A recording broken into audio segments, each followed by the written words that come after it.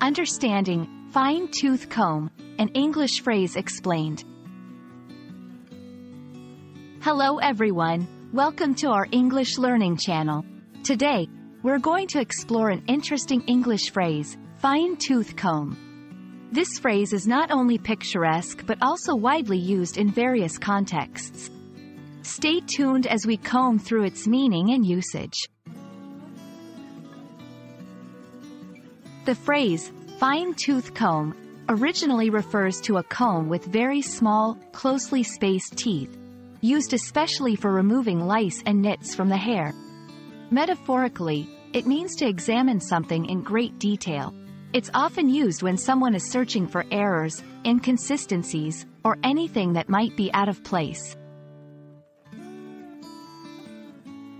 Let's see how this phrase is used in everyday language. 1. In editing, I went through the contract with a fine-tooth comb to make sure there were no hidden clauses.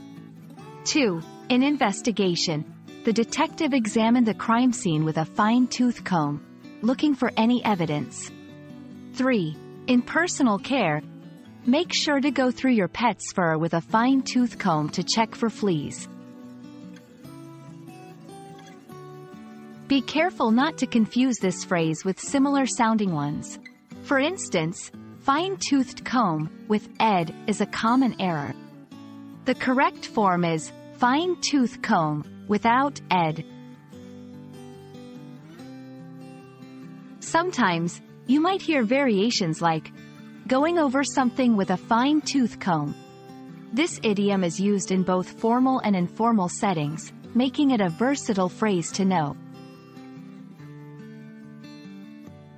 And there you have it. Fine-tooth comb is a useful phrase to know for detailed examination or scrutiny. We hope you found this explanation helpful.